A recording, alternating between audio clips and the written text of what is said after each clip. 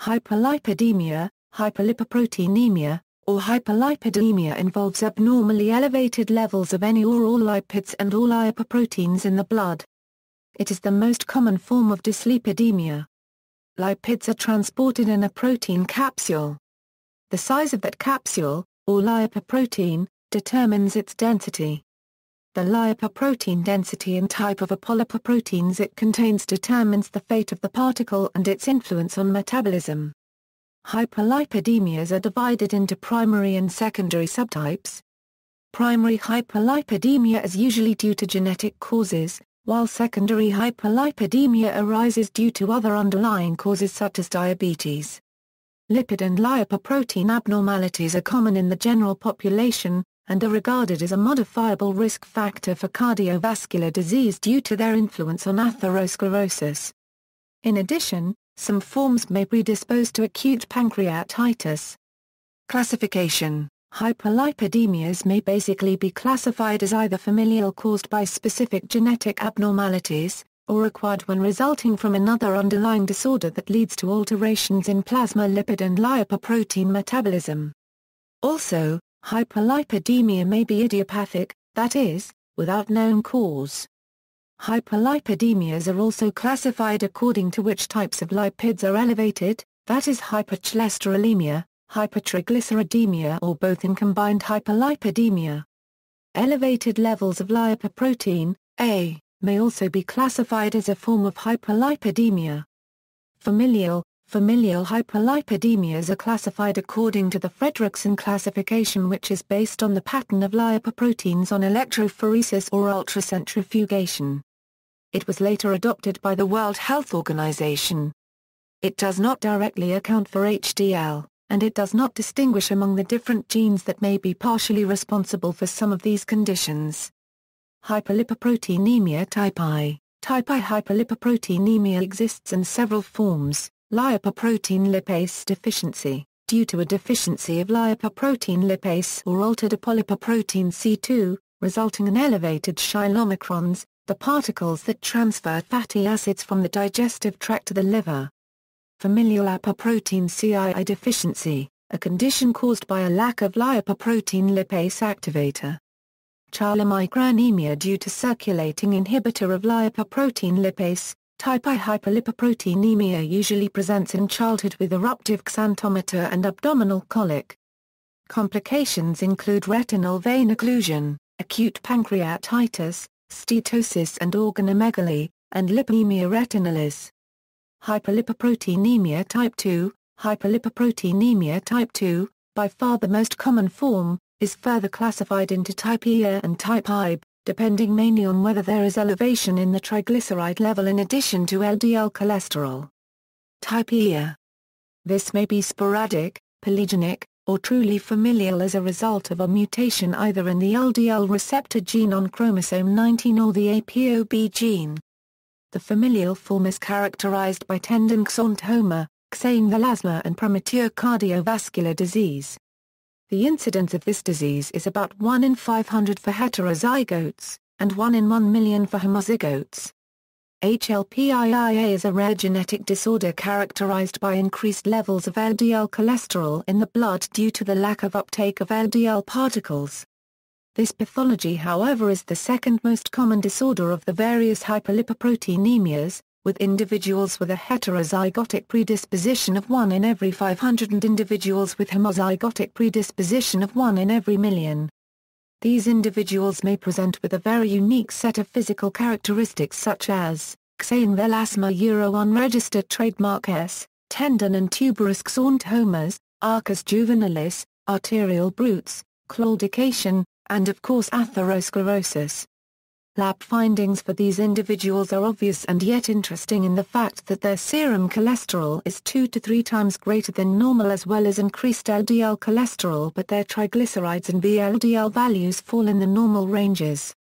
To manage persona unregistered trademark S with HLPIIA, drastic measures may need to be taken, especially if their HDL cholesterol is less than 30 mg per deciliter and their LDL cholesterol is greater than 160 mg per deciliter. A proper diet for these individuals requires a decrease in total fat to less than 30% of total calories with a ratio of polysaturated fat of 1:1. Cholesterol should be reduced to less than 300 mg day, thus the avoidance of animal products, and to increase fiber intake to more than 20 g day with 6 g of soluble fiber day.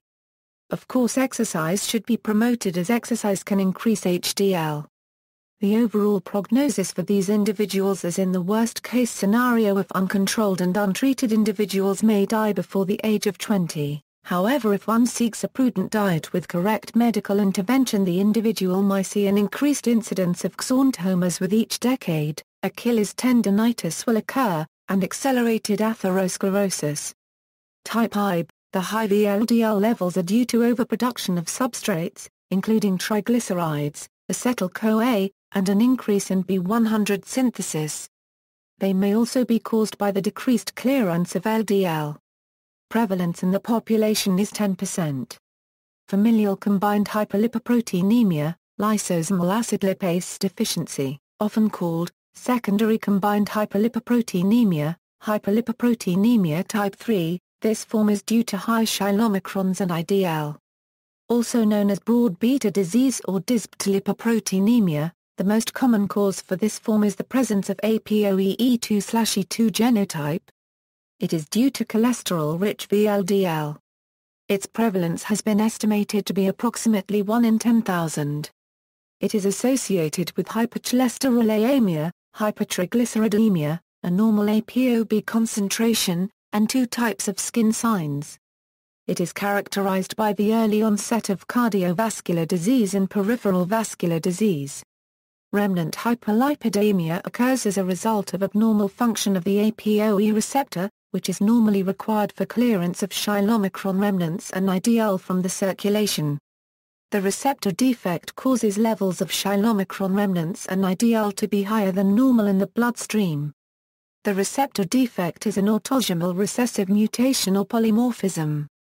Hyperlipoproteinemia type IV, familial hypertriglyceridemia, is an autosomal dominant condition occurring in approximately 1% of the population. Hyperlipoproteinemia type V, hyperlipoproteinemia type V, also known as mixed hyperlipoproteinemia familial or mixed hyperlipidemia, is very similar to type I, but with high VLDL in addition to chylomicrons. It is also associated with glucose intolerance and hyperuricemia. In medicine, combined hyperlipidemia is a commonly occurring form of hypercholesterolemia characterized by increased LDL and triglyceride concentrations, often accompanied by decreased HDL. On lipoprotein electrophoresis, it shows as a hyperlipoproteinemia type IIb. It is the most common inherited lipid disorder, occurring in approximately 1 in 200 persons.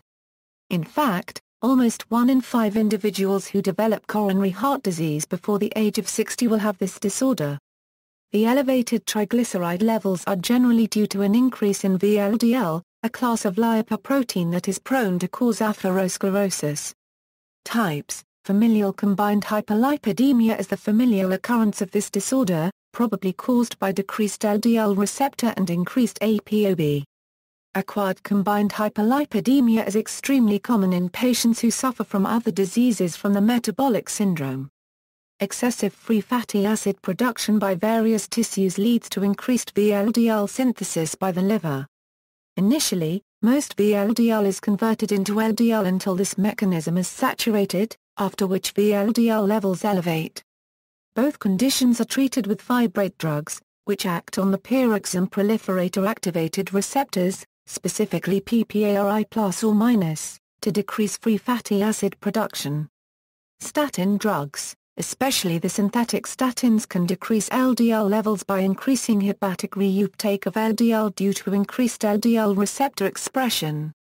Unclassified familial forms. Non-classified forms are extremely rare: hyperalpha-lipoproteinemia, polygenic hypercholesterolemia, acquired hyperlipidemias often mimic primary forms of hyperlipidemia and can have similar consequences. They may result in increased risk of premature atherosclerosis or, when associated with marked hypertriglyceridemia, may lead to pancreatitis and other complications of the chylomicronemia syndrome. The most common causes of acquired hyperlipidemia are diabetes mellitus, use of drugs such as diuretics, beta blockers, and estrogens. Other conditions leading to acquired hyperlipidemia include hyperthyroidism, renal failure, nephrotic syndrome, alcohol consumption, some rare endocrine disorders and metabolic disorders, treatment of the underlying condition, when possible, or discontinuation of the offending drugs usually leads to an improvement in the hyperlipidemia. Specific lipid-lowering therapy may be required in certain circumstances. Another acquired cause of hyperlipidemia, although not always included in this category, is postprandial hyperlipidemia, a normal increase following ingestion of food. Management. For treatment of type 2, dietary modification is the initial approach, but many patients require treatment with statins to reduce cardiovascular risk. If the triglyceride level is markedly raised, fibrates may be preferable due to their beneficial effects. Combination treatment of statins and fibrates, while highly effective, causes a markedly increased risk of myopathy and rhabdomyolysis and is therefore only done under close supervision. Other agents commonly added to statins are ezetimibe, nisine and bile acid sequestrants. Dietary supplementation with fish oil is also used to reduce elevated triglycerides, with the greatest effect occurring in patients with the greatest severity. There is some evidence for benefit of plant sterol-containing products and hypermyl-3 fatty acids. For the other types, see the treatment column in the Fredrickson classification table above. Patient empowerment. In 2013, LPLD Connect launched for people with hyperlipoproteinemia type I, chylomicronemia syndrome, lipoprotein lipase deficiency to share identified information and learn from others. LPLD-CONNECT. See also, list of xanthoma variants associated with hyperlipoproteinemia subtypes, combined hyperlipidemia, references. External links, the Fredrickson papers. 745,209,914 ECP Notebook.